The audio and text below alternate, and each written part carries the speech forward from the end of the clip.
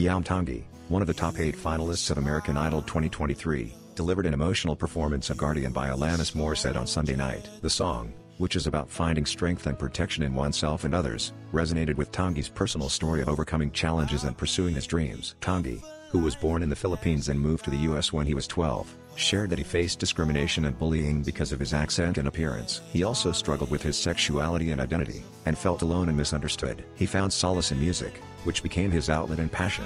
He auditioned for American Idol to inspire other people who are going through similar struggles and to show them that they are not alone. The judges were moved by Tongi's performance, which showcased his powerful vocals and heartfelt emotions. Katy Perry praised him for being authentic and vulnerable, and said that he has a beautiful spirit.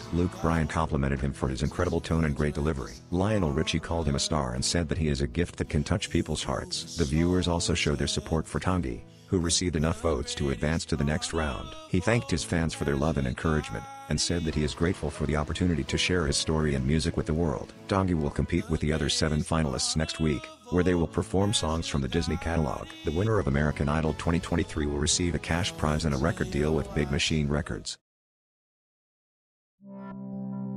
Stay up to date with the latest news and analysis on global events by subscribing to our YouTube news channel. Don't miss out on important stories and insights from around the world. Click the subscribe button now to join our community of informed viewers.